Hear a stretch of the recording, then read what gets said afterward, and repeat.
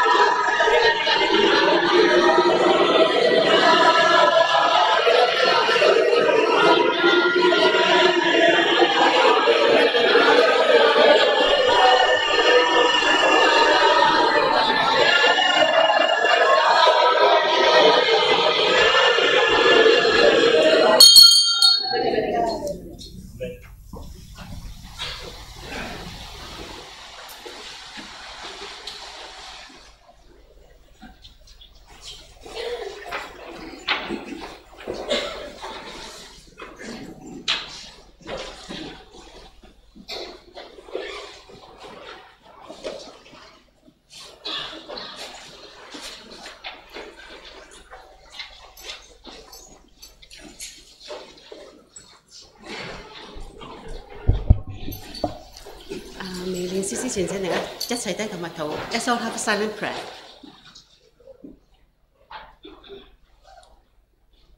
阿門。從這時開始，我哋聚會前嘅練詩 ，In the name of Jesus, I hymnal。大家唱讚美詩368首 ，Hymn 368，Hymn 368。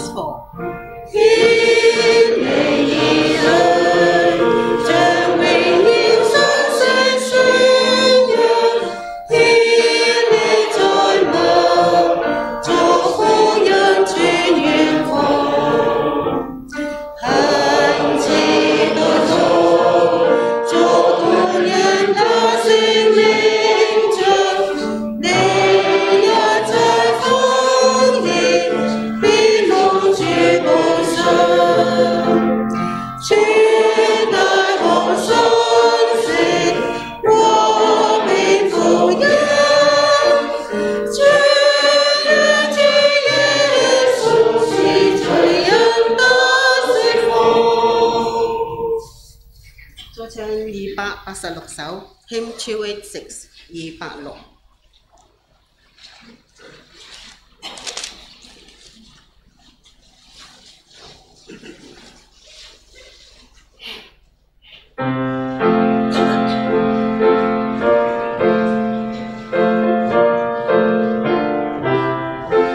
預備第一節 First one。同胞呼救聲恩怨，基督愛普渡發起。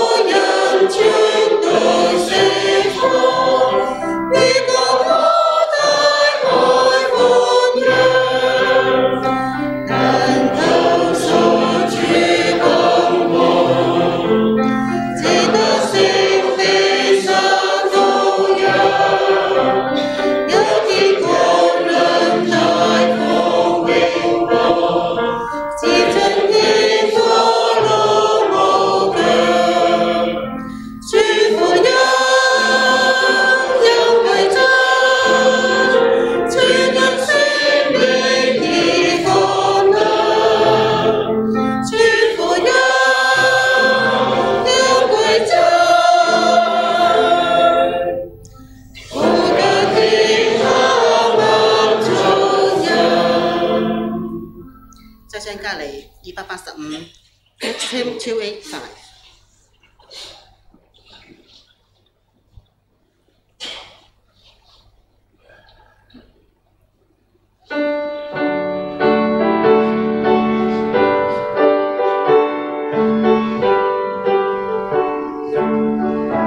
Okay, that's the first one.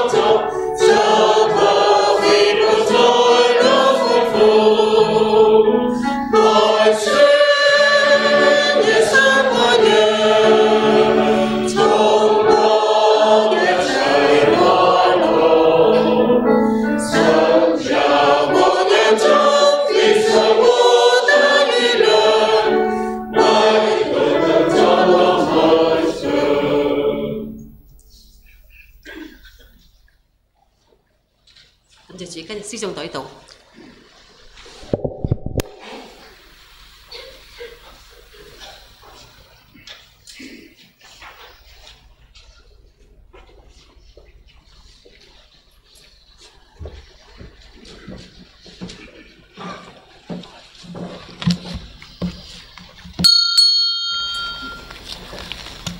Let's bow our head in silent prayer to prepare our hearts. 請大家低頭默禱預備心。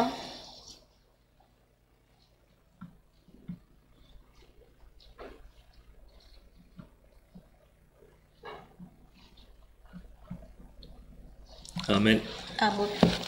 In the name of Lord Jesus Christ, we begin our Sabbath service by first singing hymn 128 to praise God.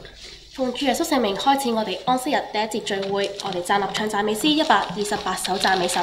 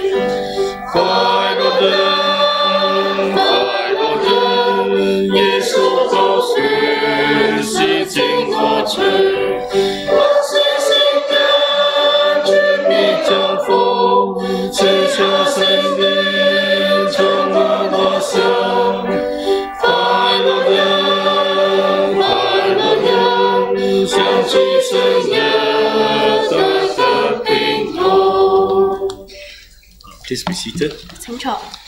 Before we begin our sermon proper, we are going to pray and ask the Lord to guide us. 喺我哋未正式開始正道之前，我哋會跪下禱告，求神帶領。Let's kneel down to pray in one accord. 我哋而家同心合意跪下禱告。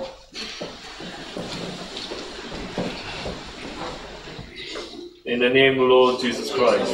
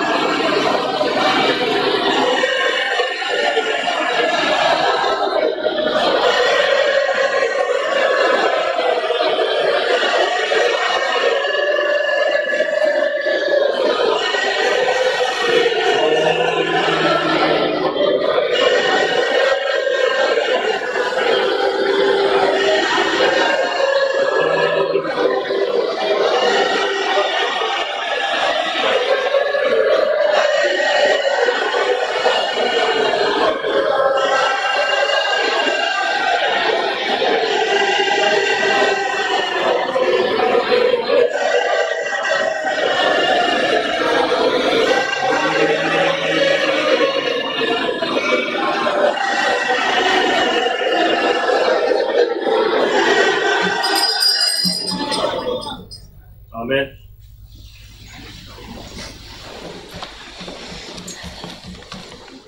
In the name of Lord Jesus Christ, I speak. 奉主耶穌聖名講話， Peace to all our brothers and sisters here. 向在座嘅每一位弟兄姊妹請安。We thank God that we are able to make time to attend this Sabbath service. 我哋非常之感謝神，我哋能夠抽空去參加今次嘅聚會。One of the purposes for instituting the Sabbath is to help us remember the grace of deliverance of the Lord. 設立安息日其中一個目的就係我哋要紀念神嘅拯救。According to the book of Deuteronomy, 按照申命記， that the people of God were once again reminded that they were slaves before, and by the grace of God, they were set free. 神嘅百姓被提醒到曾經佢哋係作奴僕嘅，但係因為藉着神嘅恩典，佢哋能夠得到釋放。So the Sabbath is a time at which we can think about how we have been saved from this world. 所以安息日係一個我哋能夠思念我哋點解能夠拯救嘅一個日子。That's why even in our prayer, we need to give thanks to God for His grace of salvation. 所以喺我哋嘅禱告裏面，我哋要感謝神救恩嘅恩典。I guess the more we ponder over the grace of salvation, the deeper our understanding of God's salvation shall be. 我哋越係思念神嘅救恩，我哋就能夠我哋能夠更加明白呢個救恩。So when we understand fully the grace of salvation, 當我哋完全能夠明白呢個救恩嘅恩典， we find that our life will be different. 我哋嘅生命會有少少唔同。We'll be able to live wholeheartedly for the Lord. 我哋就能夠完全咁樣為主而活。Thank God, I'm going to continue with the topic "Do Work for God." 感謝神，我哋能夠繼續呢個題目為神工作。We turn back to John chapter 9. 我哋打翻開約翰福音第9章。John chapter 9. 約翰福音第9章。We read verses 4 and 5 again. 我哋再次讀4至5節。John chapter 9 verses 4 and 5. 約翰福音9章4至5節。I must work the works of him who sent me. While it is day, the night is coming when no one can work. 奉主耶穌聖名讀聖經第4節，趁着白日，我們必須做那差我來者的工；黑夜將到，就沒有人能做工了。Verse 5. 第5節。As long as I am in the world, I am the light of the world. 第5節，我在世上的時候是世上的光。Jesus Christ has given us a direction in our work for Him. 主耶穌基督俾到我哋一個為佢工作嘅方向。In verse 5, he says that as long as He is in the world, He is the light of the world. 第5節嗰度講我在世上的時候是世上的光。This actually spells out the importance of being in the light first when we talk about working for God. 呢度講明當我哋為主工作，我哋要喺呢個裏面光裏面嘅重要性。We mentioned yesterday that our starting point in working for God is important. 琴日我哋提到，我哋為主工作呢個起點係非常重要。If our starting point is not correct, 如果我哋嘅起點係唔正確嘅話， most likely in our work for God we will will go astray. 咁我哋為神工作就會偏離。Here Jesus also says that he must work the works of Him that is the Father who sent him. 呢度耶穌亦都講我們必須做那差我來者，即係天父嘅工。Jesus was very determined to do not his own work, but the work of the Father. 耶穌係下定決心，唔係做自己嘅工作，而係作天父嘅工作。Jesus was able to do that because he first walked in the light. 耶穌能夠咁樣做，因為首先佢係喺光裏面行走。He knew where he came from. 佢佢知道佢係嚟自邊一度。He was sent by the Father into the world to accomplish the work of salvation. 佢被天父去差派嚟到呢個世上去完成呢個救恩嘅工作。So he knew exactly why he was in this world. 佢係完全知道點解佢喺呢個世界上。Today we have been chosen by God. 今日我哋被神去揀選。And so we must also understand why we are in this world and why God has chosen us. 我哋亦都要知道點解我哋喺呢個世界上，點解神揀選咗我哋。Our mindset must be correct. 我哋嘅意念係要正確。The Bible has given us a set of principles for us to follow in our work for God. 聖經已經俾到我哋一套嘅原則，我哋要去跟隨去做神嘅工作。So we cannot change, the principles that God has given to us. 我哋唔可以改變神所賜俾我哋嘅原則。I'm going to continue using some examples from the Bible for our mutual exhortation. 我會繼續用聖經嘅例子作為我哋互相彼此嘅勉勵。I want you to turn to Romans. 我哋打開羅馬書。We turn to Romans chapter 10. 羅馬書第10章。Romans chapter 10. 羅馬書第10章。The first few verses talk about the prayer of Paul to God for his own physical brethren. 頭嗰幾節係講到保羅向神嘅禱告為着佢嘅同靈。You know that this people of Israel, they were believers of God. 以色列百姓係神嘅信徒。I want you to read verse 1. 我哋讀第1節。Brethren, my heart's desire and prayer to God for Israel is that they may be saved. 第1節，弟兄們，我心裏所願的，向神所求的，是要以色列人得救。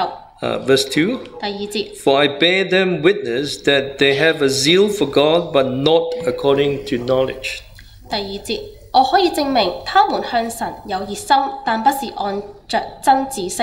Verse 3. 第3節。For they being ignorant of God's righteousness and seeking to establish their own righteousness, have not submitted to the righteousness of God. 第3節，因為不知道神的義，想要立自己的義，就不服神的義了。In the early church, there was a serious controversy. 當時嘅早期教會有呢一個嘅異端，掙扎。Some say that righteousness came from keeping the law of Moses alone. 有啲人會話遵守摩西嘅律就會得到呢個義。And some believe that for a person to obtain God's righteousness, he must believe in Jesus. 有些人話要得到神嘅義，必須要相信耶穌。So when you look at the New Testament scriptures, 所以當我哋讀新約聖經initially the church did not have this problem. 一開始教會係冇呢個問題。Later on, when you read the book of Acts, 但係當我哋讀到使徒行傳then you can see that this problem begin to emerge in the church. 我哋就會見到教會就開始有呢個問題出現。I want you to turn to Acts chapter 15. 我哋打開使徒行傳第15章。Acts chapter 15. 使徒行傳第15章。We read verse 1. Yeah. 我哋讀第1節。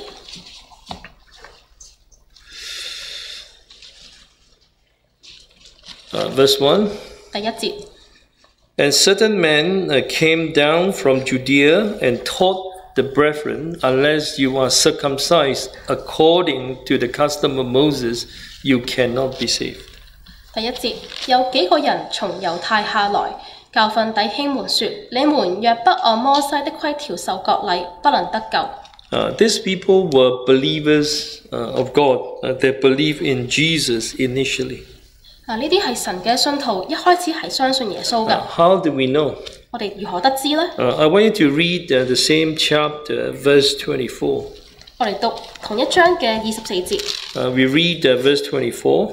讀24節。Since we heard that some who went out from us have troubled you with words, unsettling your soul, saying you must be circumcised, and keep the law, to whom we gave no such commandment. 第24節，我們聽說有幾個人從我們這裏出去，用言語攪擾你們，惑亂你們的心。其實我們並沒有吩咐他們。We call these people who had strayed away from the word the circumcision party. 我哋會話呢啲人已經係偏離咗。呢啲係屬於呢個割禮嘅。屬於呢個割禮。Now, initially, they believed in Jesus. 一開始佢哋相信耶穌。So, according to verse 24, 按照24節， they went out from the church or from the believers. 佢哋係從呢個教會出去。So, they emphasize that a person must be circumcised and keep the law in order to be saved. 佢哋強調必須要受割禮，遵守呢個律法先至能夠得救。Now, if we come back to verse 1, 如果我哋翻嚟第一節， and here their belief is based according to the custom of Moses. 佢哋嘅信仰係基於摩西嘅規條。It's like there's a shift of foundation from the teachings of the apostle to the custom of Moses. 就好似由使徒嘅教訓轉移到去摩西嘅規條。We cannot deny that the circumcision party did a lot of work. 我哋唔能夠屬呢個割禮嘅人為神做好多工作。They went around, telling people that a person, in order for him to be saved, must be circumcised. 佢哋周圍去傳遍一個人需要拯救就必須受割禮。But somehow you find that their works could not really save anyone. 但係你會發現佢哋工作唔能夠去拯救任何人。They cannot bring any benefits to the church. 唔能夠為教會帶來任何嘅益處。Because there is a shift away from the foundation of the church. 因為佢哋已經係更改咗教會嘅根基。So today when you look at Acts chapter 2, 所以當我哋讀《使徒行傳》第2章， when the church was first established by the Holy Spirit, 當教會起初由聖靈去建立， you see that the teachings of the apostles became the foundation of the church. 我哋發現當時係使徒嘅教訓成為教會嘅根基。We can read chapter 2, verse 42. 我哋讀第2章嘅42節。We turn to Acts of the Apostles, chapter 2, verse 42. 使徒行傳2章42節。And they continue steadfastly in the apostles' doctrines and fellowship, in the breaking of bread and in prayers. 42節，都恒心遵守使徒的教訓，彼此交接，擘餅祈禱。So this is the foundation of the church. 呢個就係教會嘅根基。When you look at chapter 15, there's a shift away from the foundation. 當我哋讀到第15章，就睇到呢個教會嘅根基改變啦。So what can we learn from this incident here? 咁我哋從呢件事件可以學到啲咩呢？ Today, when we first started out to serve God, 當我哋開始去侍奉神， I believe the church must have taught us the right way of salvation. 相信教會已經係教訓我哋呢個救恩嘅教。The church has given us, the right, direction. 教會已經俾到我哋一個正確嘅方向。So we cannot shift our foundation. 我哋唔可以去更改我哋嘅根基。We must be firmly rooted in what we have learned. 我哋要從我哋所學習嘅，要牢牢咁樣去扎根。So we find that these people that try very hard, to help people to gain righteousness. 呢班人好努力咁樣去幫助人得到神嘅義。But according to Paul in Romans chapter 10, 但係按照保羅羅馬書第10章， their work is not based on true knowledge. 佢哋嘅工作並唔係按着真知識。Because they did not believe that it is through Jesus that a person is saved. 因為佢哋唔相信係藉着耶穌一個人先能夠得到拯救。Because they have wandered away from the foundation. 因為佢哋已經係偏離咗呢個根基。According to Paul, they try to seek to establish their own righteousness. 按照保羅呢班人係想要立自己嘅義。I want you to read verse 3 again, chapter 10, verse 3. Romans chapter 10, verse 3. 我哋再次讀羅馬書10章第3節。You find that this is a serious matter. 我哋會發現呢個係好嚴重嘅問題。In seeking their own righteousness, 想要去尋求自己嘅義， they have not submitted to the righteousness of God. 就不服神嘅義。 What is Paul trying to tell us here? 保羅嘗試去告訴我哋啲咩呢？ Paul is saying that they became disobedient. 保羅就話佢哋已經係唔信服神啦。 That's why to be on the right foundation is so important. 所以站立喺正確嘅根基上係非常重要。 We do not want to work for God in such a way that we become disobedient to God. 我哋唔想係為神工作，但係反而係對神唔信服。So we must be rooted on the foundation. 所以我哋必須要喺根基上扎根。I want you to look at Galatians. 我哋讀加拉太書。Galatians, we read chapter 1. 我哋讀加拉太書第一章。We turn to Galatians chapter 1. 加拉太書第一章。We read verse 8. 第八節。Here Paul is ascertains the importance of holding on to the initial foundations. 呢度保羅去強調要牢牢咁樣去抓住起初嘅根基。We read verse 8. 我哋讀第八節。But even if we or an angel from heaven preach any other gospel to you than what we have preached to you, let him be accursed. 第八節，但無論是我們是天上來的使者，讓福音傳給你們，與我們所傳給你們的不同，他就應當被詛咒。If you look at it very closely, Paul is warning himself. 其實保羅係警告自己。He said, but even if we, he mentioned, he and other workers first. 呢度提及我們係指着自己同埋其他嘅工人。Should they preach another gospel which is different from what they first preached? 若果佢哋所傳俾佢哋係唔同嘅。Now Paul says, let him be accursed. 保羅就話他就應當被咒詛。Shifting foundation is a serious matter. 更改呢個根基係好嚴重嘅問題。We can end up, being accursed. 我哋可以會被咒詛。That's why we have to be firm. 所以我哋必須係站立。Only when we are firm in our own belief. 只要我哋喺我哋信仰上係堅固。Then we can gain more understanding from what we have received from God. 我哋就能夠更加明白從神而嚟嘅教訓。God wants us to exercise faith. 神想我哋去活用呢個嘅信仰。Not only we need to exercise faith in times of trouble or when we are in sickness, we pray to Him. 唔單止喺我哋困難患病嘅時候去活用呢個嘅信仰。When our faith is challenged, our belief is challenged. 當我哋信仰面對呢個挑戰 We also need to exercise faith. 我哋都應該係要活用呢個信仰。We pray to God so that more understanding shall be given to us. 我哋去向神禱告，使到能夠讓我哋更加去明白。In this way, we shall not be swayed by anyone. 咁樣我哋就唔會被任何人去偏左偏右。Because like what we said, this is a serious matter. 正如我所講嘅，呢個係好嚴重嘅問題。Anyone who stray away from the foundation, he can end up being accursed. 任何人從呢個根基偏離嘅，都會被咒詛。You find that when a person is strayed from the gospel, 當一個人從福音偏離 the work that he does is no longer the work that God wants to see. 佢所做嘅工作並唔係神所想見到嘅工作。Because he is no longer on the foundation. 因為佢已經唔再喺呢個根基上。He will lose the goodness from God. 佢會失去神嘅善。You find that even the nature of the person will be changed from good to bad. 你會見到呢個人嘅本性都會由好變壞。We can turn to Galatians chapter 4. 我哋打開加拉太書第4章。Galatians chapter 4. 加拉太書第4章。We read verse 16. 第16節。15 and 16. 15至16節。What then was the blessing you enjoy? For I bear you witness that if possible, you would have plucked out your own eyes and given them to me. 第15節，你們當日所誇的福氣在哪裏呢？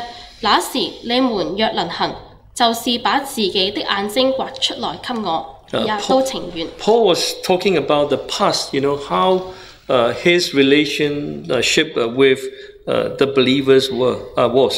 呢度保羅係講到以前佢同信徒嘅關係。It seems that the believers were willing, to sacrifice for him. 當時係似乎信徒係會為保羅去犧牲。Because Paul was a faithful servant.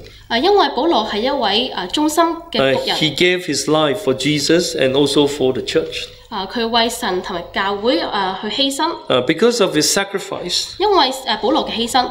People around him could truly see that he was a true worker of God. 周圍嘅人都能夠見到保羅確實係神真實嘅工人。But very unfortunately, we see that some of them have strayed.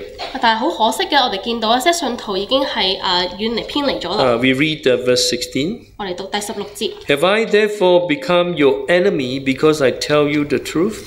第16節，如今我將真理告訴你們，就成了你們的仇敵嗎？ It's like saying that these people who have strayed could no longer receive the encouragement from Paul any longer. 就好似講呢班人已經偏離咗啦，唔能夠再領受從保羅而嚟嘅勉勵。Here in verse 16, we see that they became Paul's enemies. 16節嗰度講，佢哋已經成為咗保羅嘅仇敵。So that's why we said, the foundation is important. 所以我哋講呢個根基係非常重要。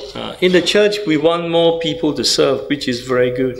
喺教會，我哋想更多人去侍奉神係。We want everyone to get involved, in working for God. 我哋想每一個人都參與為神工作。But the church must also be cautious. 但係教會都應該要謹慎。We have to ensure that anyone who works for God must be on the foundation of the truth. 我哋要確保為神工作嘅人要喺呢個正確真理嘅根基上。The foundation that God has first given to the true Jesus Church. 就係神起初賜真耶穌教會嘅根基。If we are not careful with this, 如果我哋唔小心嘅話， we allow anyone to come in to work. 我哋容許任何人去工作。Later on, we find that a lot of problems will be generated. 我哋會發現之後會產生好多問題。Then we have to try our best to resolve issues in the church. 然後我哋會盡力咁樣去解決教會裡面嘅問題。Which could have been prevented in the first place. 其實一開始我哋就能夠係避免。That's why anyone who want to work for God. 所以如果有人想為神工作 have to make sure that your foundation is actually the foundation of the church. 所以要確保你嘅根基係教會嘅根基。No one can change the foundation. 冇人能夠改變呢個根基。So in this way, you find that whatever we do will be pleasing in the eyes of God. 如果係咁樣嘅話，我哋會發現我哋無論做嘅工作都能夠係得到神嘅喜悅。Of course, in the church, we want to do more for God. 當然喺教會裏面，我哋想為神做得更多。I believe that many of us have the desire to do more work. 相信有好多人係渴望為神做得更多工作。And I also believe that many of us here, truly believe that the basic beliefs or the articles of faith that we have are from God. 我哋都係相信在座好多位嘅都係相信我哋所信嘅十大信條都係從神而嚟。The question is, how can we do more work for Him? 個問題就係我哋點樣先至能夠為神做得更多工作呢？ I want to look at one or two verses. 我哋可以打開幾節嘅經文。We read chapter 5 of Ephesians. 以弗所書第5章。We turn to Ephesians chapter 5. 以弗所書第5章。We first read verse 16. 我哋首先讀第16節。Verse 16. 第16節。Redeeming the time because the days are evil. 第16節，要愛惜光陰，因為現今的世代邪惡。My versions, English versions, redeem is like something that is evil. You need to redeem it. 英文嘅版本意思係救贖嘅意思。Now we know that time is neutral. 係中性。呢個時間係中性。We cannot say time is bad or evil. Yeah. 我哋唔可以。The people can be bad or can be good. 我哋唔可以話時間係善或者惡，但係人就可以善或者惡。How can we redeem the time? 我哋點能夠係救贖呢個光陰呢？ Judging from chapter 5, we must first redeem ourselves. 按照第5章，我哋首先要救贖自己。In the past, but before we came to know God, 喺過往，我哋嚟到相信神。we read, for example, verse 8, you were once darkness. 例如第8節，從前你們是暗昧的， but now you are light in the Lord. 但如今在主裏面是光明的。Because we in the past did not know God, 因為以前我哋未認識神， and now we have come to know about God. 但係而家我哋已經係認識神啦。Sometimes we find that the world still has a great influence over us even after our conversion. 即使我哋悔改咗之後，我哋會發現呢個世界對我哋都好大嘅影響。We find that we still have a lot of fellowship with the works of darkness. 我哋與呢一個黑暗嘅世界仍然有呢一個嘅團契。We do things that are no difference from the people of the world. 我哋同屬世嘅人係冇呢個分別。So the way they live their life, we just follow them. 佢哋所過嘅生活，我哋就跟隨。So it is important for us to first redeem ourselves by the grace of God. 所以首先我哋要藉着神嘅恩典去救贖自己。By that I mean our mindset must be renewed by the Holy Spirit. 即係我哋嘅心思意念要由聖靈去更新。When our mindset is changed, 當我哋嘅意念係改變過嚟， then obviously whatever we do is right in the eyes of God. 咁我哋所做嘅都係神看為正嘅事。We will not waste our time on things which are not relevant to our faith. 我哋唔會再浪費時間喺一些與我哋信仰無關嘅事上。In this context, in chapter 5, 喺第5章嘅內容， here we are told that we must walk circumspectly, as stated in verse 15. 正如15節嗰度講嘅，我哋要謹慎行事， Not as fools, but as wise. 不要像愚昧人。We read verse 17. 我哋讀第17 And 節。 therefore do not be unwise, but understand what the will of the Lord is. 第17節，不要作糊塗人，要明白主的旨意如何。So the way we live our life is important. 我哋如何活着我哋嘅生命係重要㗎。We need to live wisely. 我哋要有智慧咁樣去過活。So how do we know that we live a life that is different? 我哋點樣能夠係確保我哋所過嘅生活係唔同呢？ If we compare our life with the life of our friends, for example, 譬如嚟講，將我哋嘅生活同我哋朋友嘅生活去比較， we ask ourselves, is there a difference? 我哋與佢哋係咪有些差別呢？ If there is no difference, 如果係冇差別嘅， it means that we are not making good use of the time. 咁即係話我哋冇好好咁樣去運用時間。If that's the case, then we don't have the strength and wisdom to work for God. 如果係咁樣嘅話，我哋就冇力量、冇呢個智慧去為神工作。 Because our life is no different from the life of our friends or people around us. 因為我哋嘅生活與我哋周圍嘅朋友嘅生活係冇呢個分別。Whatever they do, we also follow. 佢哋所做嘅，我哋就會跟隨。And we find that all our time, is wasted. 我哋會發現我哋所有嘅時間都係浪費咗。 So our heart must be renewed. 所以我哋嘅心思意念必須要去更新。We turn to Colossians chapter 4. 我哋打開歌羅西書第4章。We turn to Colossians chapter 4. 歌羅西書第4章。We read verse 5 here. 第5節。Verse 5. 第5節。 Walk in wisdom toward those who are outside, redeeming the time. 第5節，你們要愛惜光陰，用智慧與愛人交往。So here we are told that we must know how to walk in wisdom with people outside the church.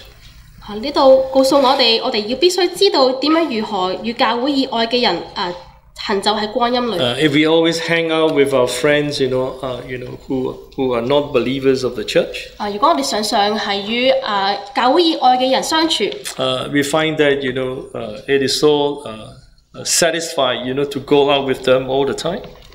如果我哋常常與佢哋出去係令到我哋滿足嘅， then it means that we are not using our time wisely. 咁我哋就冇用智慧咁樣去愛惜光陰。The words and behaviors of our friend can actually affect our mind as well. 我哋朋友嘅言行舉止亦都會影響我哋嘅意念。When we are affected, then obviously we can't really work for God. 當我哋受到影響，其實我哋就唔能夠為神工作。We don't think working for God is important. 唔好以為為神工作係好重要。 We don't even think that working for God is important. 我哋甚至唔覺得為神工作係重要。We feel that there's no need, for us to make time to serve the Lord. 我哋就會覺得係唔需要去抽空為神工作。Because we do not know how to, walk in wisdom towards people outside. 因為我哋唔識點樣去喺教會以外嘅係用帶着智慧咁樣去行。We find that all these minor details must be looked at very closely. 呢些嘅細節必須要係非常之謹慎。Sometimes I find that we need to sit down and talk to ourselves. 有陣時我哋要坐低咁樣去同自己説話。And list down all the things that affect our minds. 列出所有影響我哋意念嘅事情。All the things that prevent us from serving the Lord, from working for God. 列出所有阻止我哋為神工作嘅事情。We can list them down. Is it entertainment? 我哋列出嚟係咪娛樂呢？ Is it because our circle of friends? 係咪因為我哋朋友嘅圈子呢？ Or is it because the things that we do? 係咪因為我哋所做嘅事情呢？ All this must be listed down. 呢些事情都要列出嚟。To examine them closely to make sure that we are not affected by them. 要好細心咁樣去審查究竟呢啲事情係咪影響我哋呢？ So in this way, we will know how to walk wisely in our life. 如果我哋咁樣做嘅話，我哋就會有智慧咁樣係活出我哋嘅生活。The Holy Spirit is in our hearts to help us. 我哋心裏面有聖靈去幫助我哋。The Bible tells us that the Spirit is more than happy and willing to transform us. 聖經告訴我哋，聖靈係好樂意咁樣去改變我哋。We know that only the Holy Spirit can change us for the better.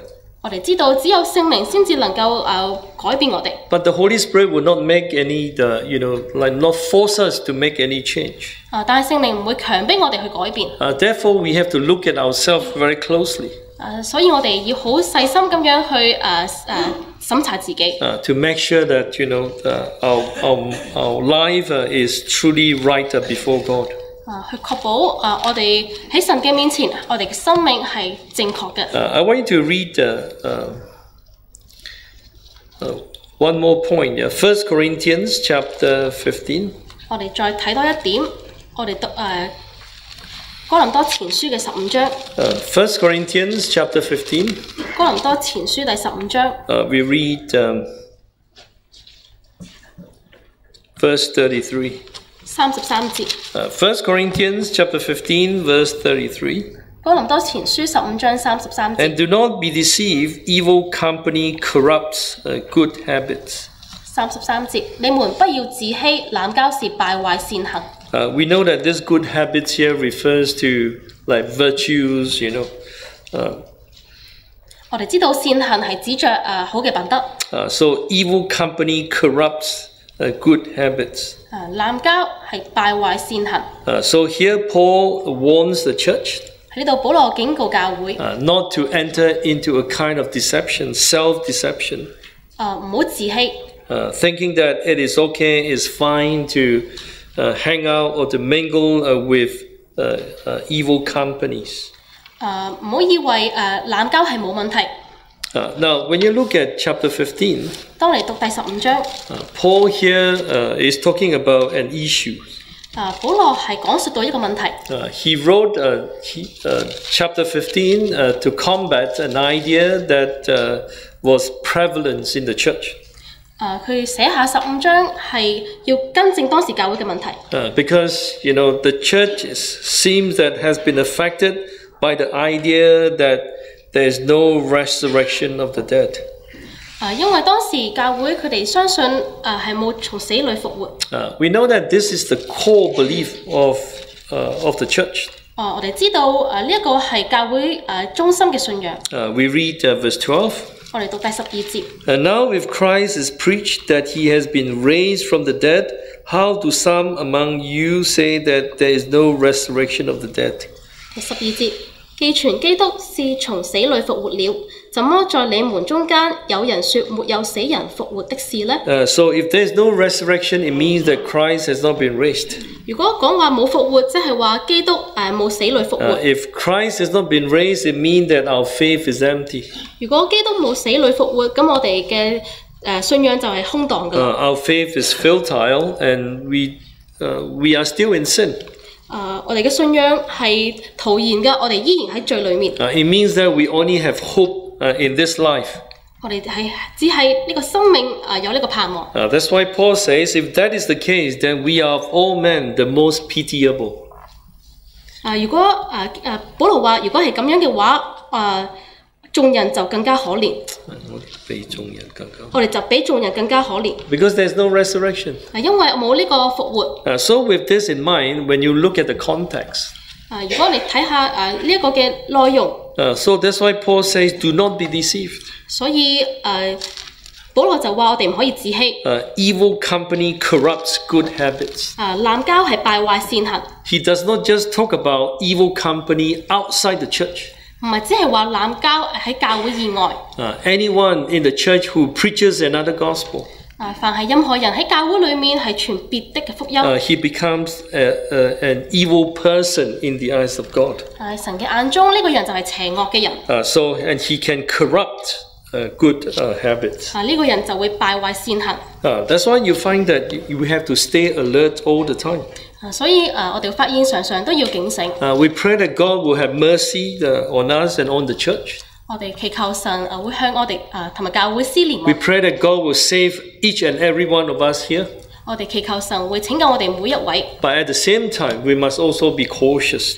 但係同樣嘅時間，我哋都係要非常之謹慎。To be cautious for ourselves and also for the church.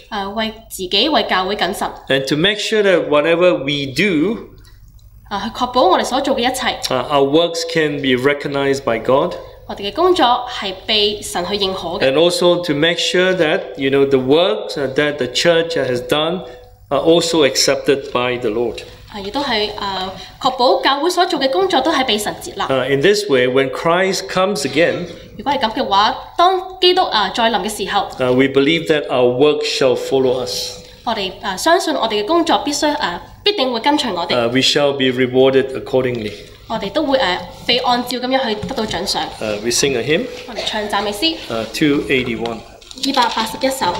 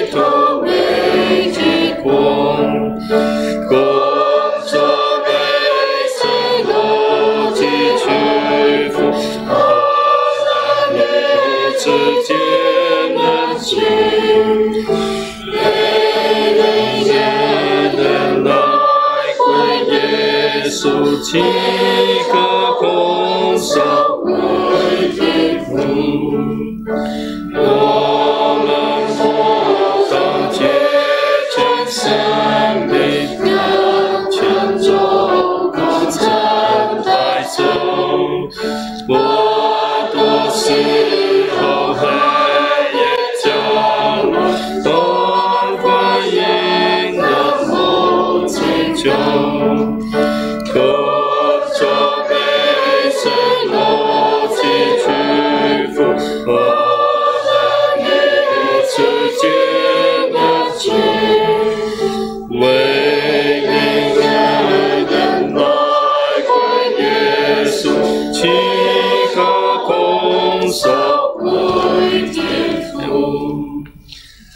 Please be seated. 請坐。Now we are going to have our concluding prayer. 而家我哋會作結束嘅禱告。So in our prayer, we pray for one another. 喺我哋嘅禱告裏面，我哋繼續彼此代禱。We pray for our brothers and sisters who are sick physically. 我哋為身體欠安嘅弟兄姊妹代禱。We pray that God will strengthen their faith in time of trials and tribulation. 我哋祈求喺艱難患難嘅時候，神能夠堅固佢哋嘅信仰。We also ask the Lord to bring back the lost sheep. 我哋都求神能夠係領會呢些嘅迷羊。So that they can once again given this grace of the Lord. 使到佢哋能夠係再次領受神嘅恩典。Those who need a laying of hands, please come to the front. 需要接受按手嘅請嚟到台前。We pray together. 同心合意跪下禱告。